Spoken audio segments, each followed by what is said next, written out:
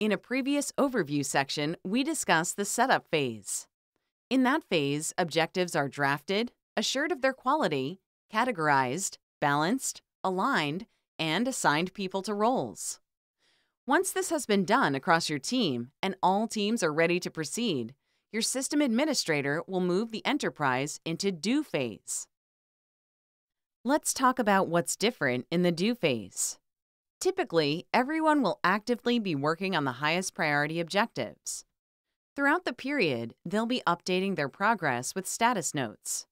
And the goal is to drive your score up into the success zone by the end of the period. In this picture of the success zone, that green bar running across the graph represents the team having achieved an actual score of between 700 and 800 points. We will be talking more about this in greater detail in future lessons. In do phase, you begin working on your objectives, and this is why setting priorities during setup is so important.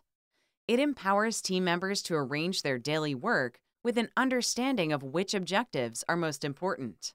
Actively working on the highest priority objectives shifts the focus from setting up the work to completing it. It also keeps everyone engaged in what is most important. It does give team members latitude to choose their work while knowing the priorities of what must be done.